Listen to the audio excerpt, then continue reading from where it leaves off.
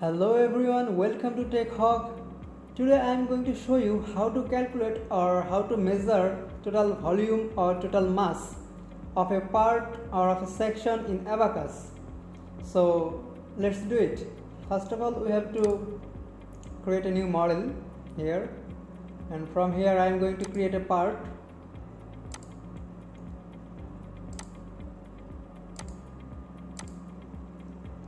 Okay. Then here 20, it doesn't matter. So this is our part right now.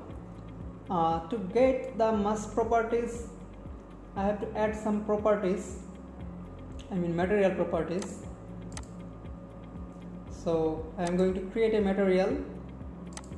I am going to add density here.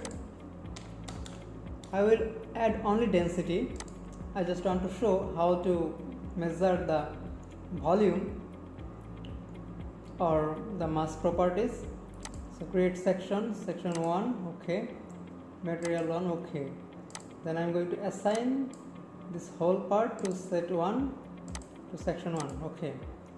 So now we have the density of this part and we want to know the total volume and also the mass.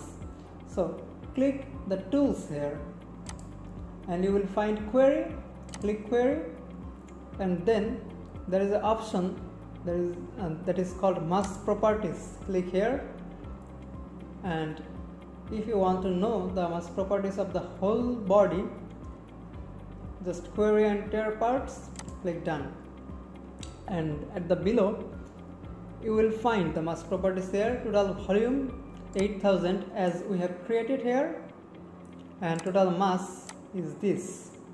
So this is the easiest way to know your volume and your mass.